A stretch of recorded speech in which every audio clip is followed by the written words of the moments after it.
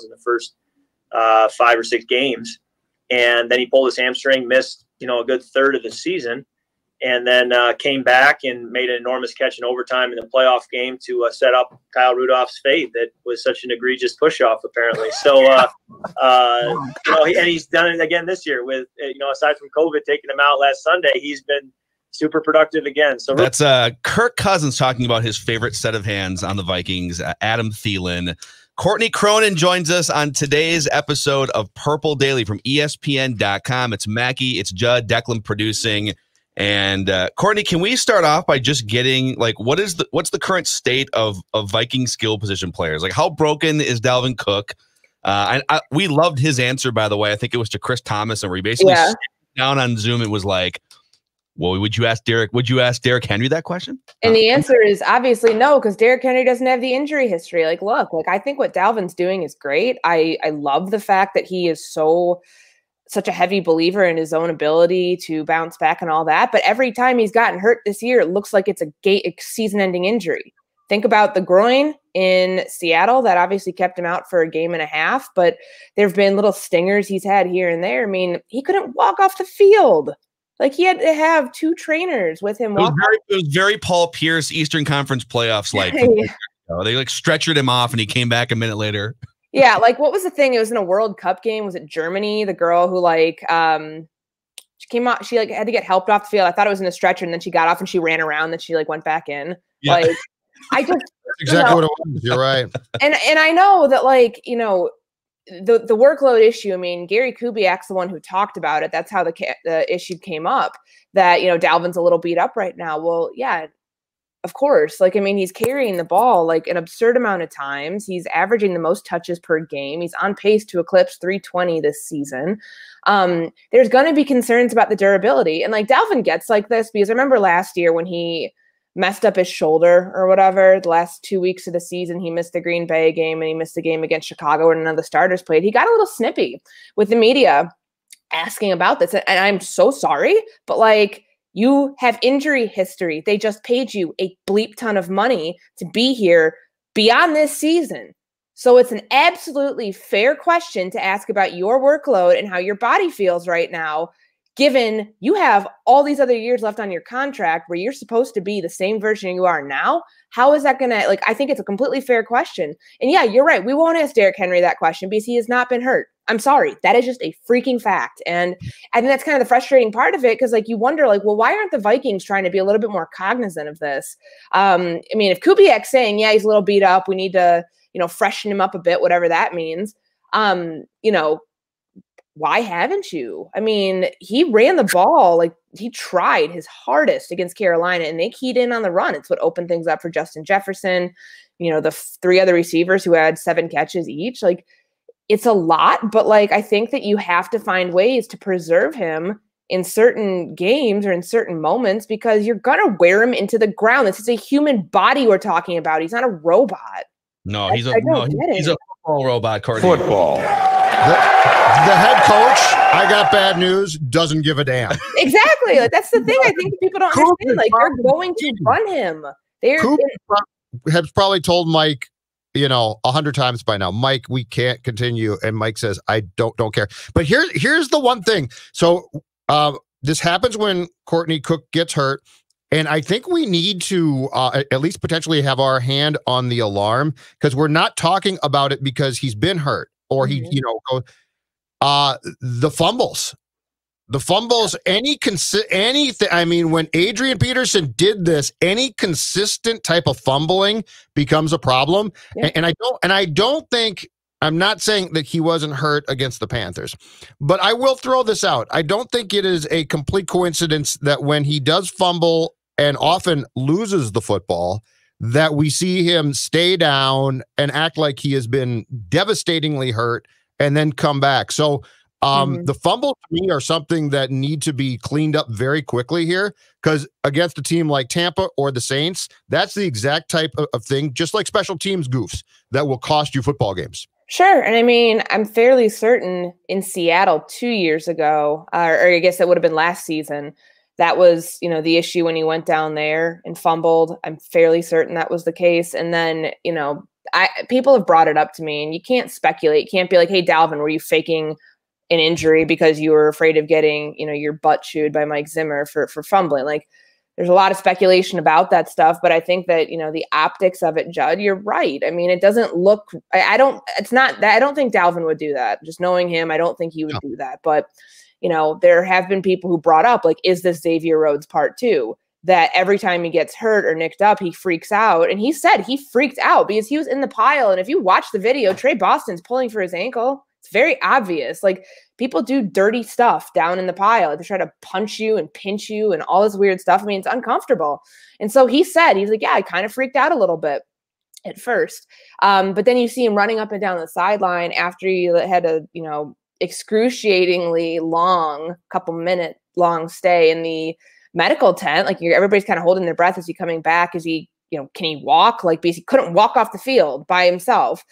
And then he's jogging up and down the sideline. Like, I understand why fans were like, this is Rhodes part 2, that every injury is, like he's, lost a body part and then he's fine. Like, Xavier with the third quarter cramps exit that he always had in Minnesota, especially last season.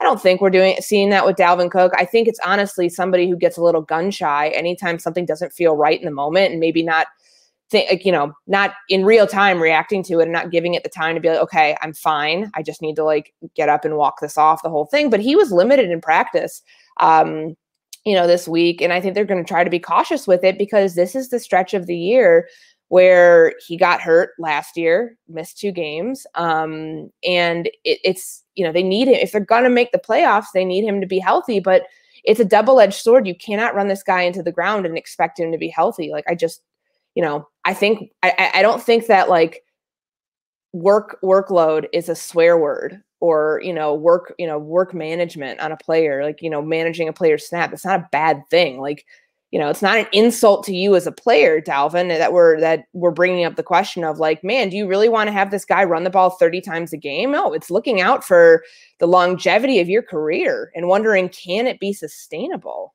Yeah, it feels, it not just feels, it is much more acceptable in NBA circles with superstars, like load management.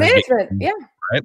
In the NFL, it's like, I think you nailed it. It's like questioning your manhood, especially if you're a running back. Like, what do you mean? Are you? His reaction on that Zoom was literally like, are you questioning? He didn't say this, but he's like, are you questioning if I'm a man? Well, if I'm tough enough to handle it, you're not questioning Derrick Henry if he's tough enough to handle it. And those were not obviously his exact words, but that's how it comes across.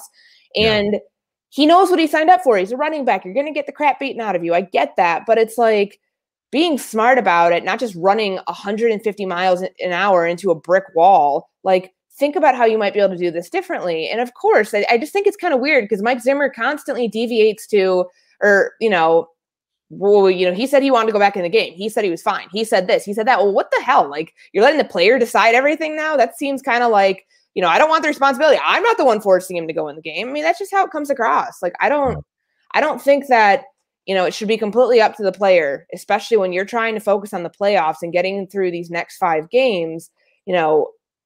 Alexander Mattison touched the ball very few times in the win over Carolina. I think that's kind of disgraceful at this point. Like, why do you have this guy here if you touted him as such a great backup when he's not? Either he's not, or you're really not seeing this thing clearly and using him the way that he should be used as a backup to spell your running back. I mean, you've only been talking about it the whole season. Why have you not done it? So here's the question that I think I'm keying in on the next month or so. When the Vikings came out of the bye and they went back to the drawing board offensively and said, all right, some of this, like Kirk threw 10 picks, whatever it was, 11 picks, 10 picks before the bye week. Let's just get back to handing the ball off and making sure that Kirk doesn't make a mistake. Let's start there against Green Bay and see what happens. And so their formula so they've won 4 out of 5 games. Their formula starts off, Kirk throws 14 passes, Vikings beat the Packers by a touchdown. Kirk throws 20 passes, they beat Detroit, even though they gave up 2 blocked punts by 2 touchdowns. Now we've gotten to Kirk. Kirk's throwing the ball in the 4th quarter against Dallas. Kirk's throwing the ball 45 times against Carolina, in part because Dalvin got hurt. If Dalvin Cook either has to have reduced workload or miss a game or 2 as they fight for the playoffs, can the Vikings still perform at a really high level offensively? In your mind, if it's Kirk, needing to throw the ball 40 or 45 times against the majority of these next few opponents. Well, that's the thing. Like, what Kirk did in 1 minute and 51 seconds with no timeouts, like that's impressive regardless of who it's against. But everyone's holding their breath there. If Carolina hits that 54-yard field goal, game's over and they win. Like, the fact is, like, Carolina was a bad defense and it got worse as the game went on. They're bad offense and they got worse as the game went on. They were held to 2 field goals there in the second half when, obviously the muffed punt, like they had a chance there to go up and they settled for a field goal. Like, the numbers that you're seeing, he's NFC Offensive Player of the Week and, what he did in the fourth quarter, all that stuff is great. But, like, let's just be real about this. Who is he doing it against? They have beaten one team with a winning record. That's Green Bay. You have beaten up on other teams like that are just not very good. Houston, not very good. Detroit, awful. Chicago, even worse. Like, you should have beaten Dallas and they have a losing record. But with, the Carolina Panthers are not a good team. I don't know. Don't sell me on that. Like, they're not a good team.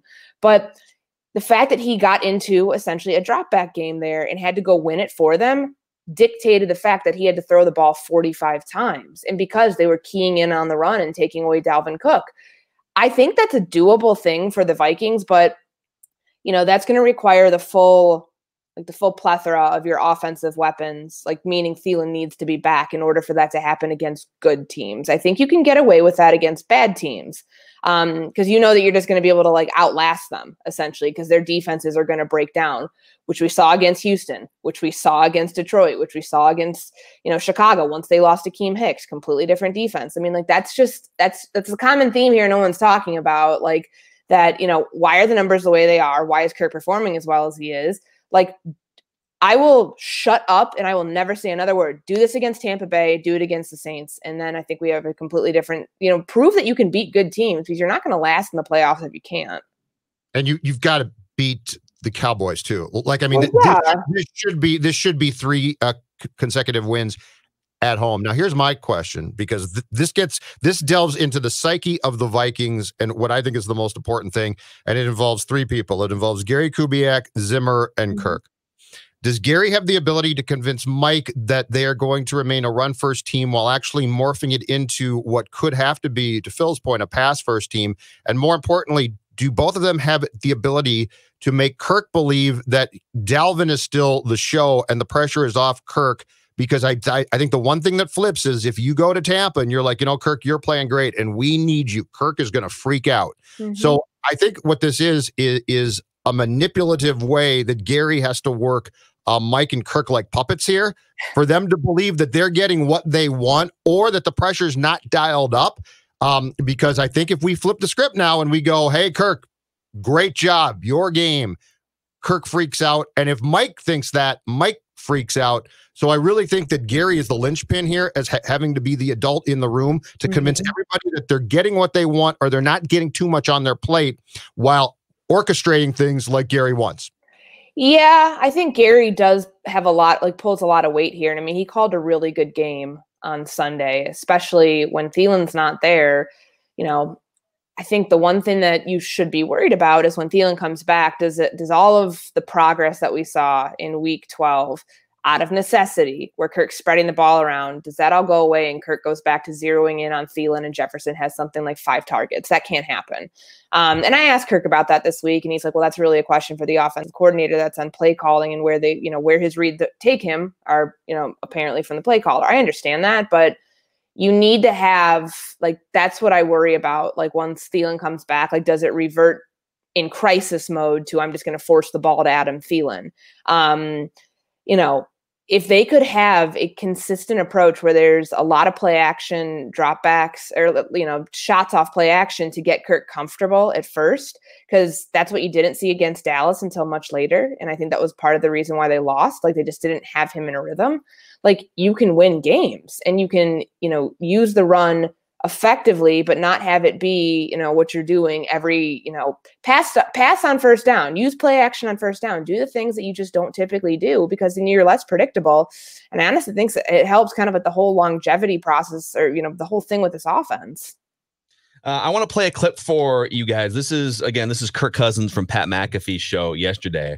And this is just Kirk talking about the great rookie season from Justin Jefferson. Then I have an interesting article to bring up. Natural is the word I've used. People ask me kind of what has made him successful, and it's not any one trait. It's not, oh, he's a 4.2 40 guy, so he's just faster than everybody, and that's why. Or, oh, he's big and strong, and so he just outmuscles people. It's really neither of that. He's just a natural receiver. So tracking the football comes easy for him, closing on the ball, attacking it with his hands, creating separation versus man coverage, and then running the entire route tree. There's not a route that, he's uncomfortable running. So those are all very true things and high praise for Kirk Cousins. And then I saw this article from Aaron Schatz on ESPN.com. He's a Football Outsider. He's essentially the creator of Football Outsiders, a deep dive, statistical heavy football analysis. And he has the 10 greatest rookie wide receiver seasons going back to 1985. And he listed a bunch of numbers, but he's basically going off of what's called yards above replacement and however they quantify that behind the scenes. Number 10, Ernest Givens, Tecmo's Super Bowl hero, by the way, Ernest Givens, Oilers 1986. AJ Green, Bengals 2011. Juju Smith-Schuster 2017 Steelers is 8th. Lee Evans, remember him, Wisconsin Badger? Yeah, Lee Evans with the Bills in 04. Oh, yeah. Keenan Allen, Chargers 2013. Michael Clayton, Buccaneers 2004. That was pretty much his peak. Odell Beckham Jr., 4th on this list. Randy Moss, 1998 rookie season, 3rd, which might make people be like, well, who the hell are the top 2 then? Number 2, Michael Thomas, Saints 2016. And according to Football Outsiders, Justin Jefferson is projected to have the greatest rookie wide receiver season since 1985.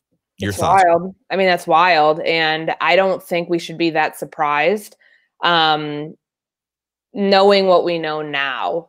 And Kirk said the same things over and over again. Like, he is a natural receiver. He tracks the ball well. He runs a full route tree. I mean, those are things that you expect from receivers coming into the NFL, but I think you'd be surprised how few and far between you get as a polished product coming right into the league their rookie season. And that's what we saw once they took the training wheels off Jefferson in week 3. BC Johnson went back into the depth, like way down the depth chart, like didn't see him until week 12 out of necessity. And Jefferson did exactly what he was brought here to do, to replace Stephon Diggs. I don't think we expected it to happen this quickly, but he's really freaking talented. He's a first-round pick for a reason. I think he's the best he is the best receiver in this rookie class, bar none. Yep. And there are 4 or 5 others taken before him. I mean, what has Jalen Reagor done for the guy who's taken 1 pick before him at 21 for Philadelphia? I mean, absolutely nothing. Like, if the Vikings really wanted him, they lucked out essentially by having him taken off the board, and then Jefferson fell to them at 22. So I'm not surprised by it, just because we're seeing this every single week. And look what happens every time you give him double-digit targets, good things happen.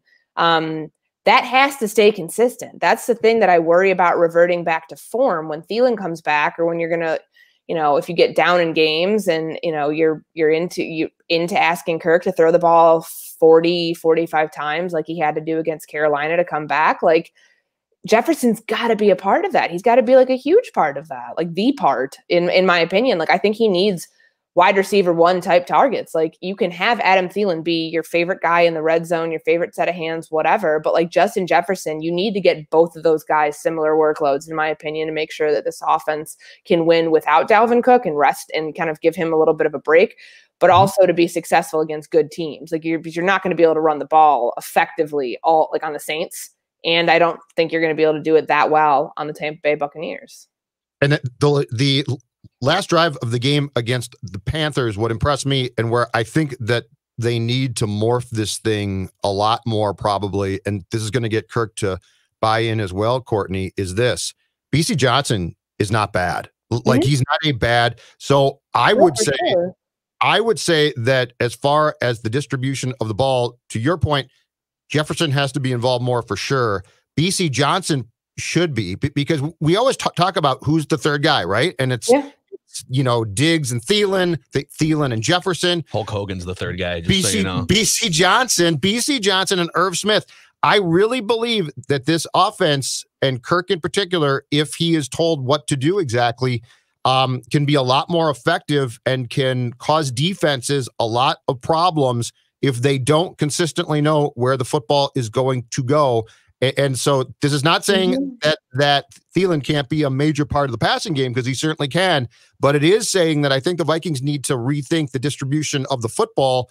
And we saw that against the Panthers, got a taste of that, and I think it's actually a really good idea. No, I do too, but that's the problem with this team. They don't run a lot of 3 receiver sets, so you're not seeing all 3 of them out there at the same time. And even when they are, running 2 wide receivers at a time, like it's Thielen and it's Jefferson. Like I think mixing other guys in there is a good theory, Judd. We haven't seen it happen. Like this is a team that touts its wide receiver depth, but it's such an anomaly because it's never used unless it's out of necessity when you don't have your top guy in Adam Thielen. Would I like to see that change? Yeah, but like I've been covering this team since 2017. Every year, training camp, storyline, who's number 3 receiver? Doesn't matter. Like, I mean, you have these guys play such a insignificant role throughout the season. I mean, even Mike Zimmer, when people are lauding Chad Beebe for the quick turnaround from the muff punt to the game-winning touchdown, Zimmer's like, well, you need to pump the brakes on putting him in Canton, but he did a good job on that play. And I honestly tend to agree with Mike. Like, Chad Beebe is an occasional third down threat.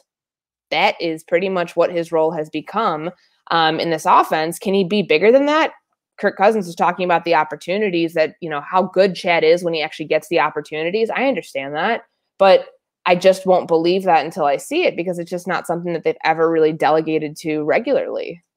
By the way, on that muffed punt by Chad Beebe, I tend to agree with Randy in Cottage Grove. The football is oblong shaped. You guys gotta I think one job. It's hard to catch it. It's one job. I'm calling 8 and 19 in my office if I'm Coobs, and I'm saying, boys, you're both important, but you're not as important as you think you are. We're going to do, to Courtney's point, more multiple receiver stuff. Because the thing is, think about the failure in Tennessee and Dallas, right? Think about the failure in what Kirk couldn't do at the end of both games. It's because they knew damn well he was looking at one guy. And that's where I'm saying you've got to tell Kirk, we're taking one of your toys away to actually help you. Again, there's an adult in each room and there's a bunch of children. And the children need to be told what you're going to dictate. And Kubiak's smart enough to do it. It drives me crazy. The end of game drill drives me absolutely nuts when we're sitting in that press box and everybody, you, me, the 200, we all know where it's going. We're all looking at number 19. Yep. It's not an answer. It's not acceptable. I mean, come on. This is supposed to be pro football. I think you can probably bottle the film from the minute 51, no timeouts, and say, listen, whether Thielen was here or not, this is the way you do it. You spread it around. You don't key in, etc. And one more nugget before we wrap this episode. So, on the subject of Justin Jefferson's targets, so he's putting up this historic rookie season, and 10 guys in the NFL have 900 receiving yards or more. Justin Jefferson is one of those 10 guys. Basically, all of the other guys have 100 targets. Justin Jefferson has 72. Yeah, he's done it on such a yards for like 30 fewer targets than some of these other guys. It's ridiculous. Wild. No, I mean, I think that shows you how efficient he is. And, the 4.2 speed is really important. He ran like a 4.3, I think it was, at the combine. Like that's really, really important for these deep crossing routes and being able to be that deep vertical threat for Kirk Cousins. That's important. And I mean, I think that we need to see the level of Justin Jefferson that we saw against Carolina continue these next 5 weeks. Like that is going to be the key for them to win games. Yep. That's Courtney Cronin from ESPN.com. Mackey, Judd, Declan. You can find our other YouTube channel if you're watching this or listening to this on the Purple Daily feeds. So Purple Daily Podcast YouTube channel. Also, we launched another YouTube channel a few months ago, youtube.com/ScoreNorthMN. And we're almost to 2,000 subscribers on that. So if you guys want to check out our other nonsensical ramblings and write that down, predictions and Timberwolves discussions, Gerson Rosas was great yesterday. Check that out. We'll see you tomorrow on Purple Daily.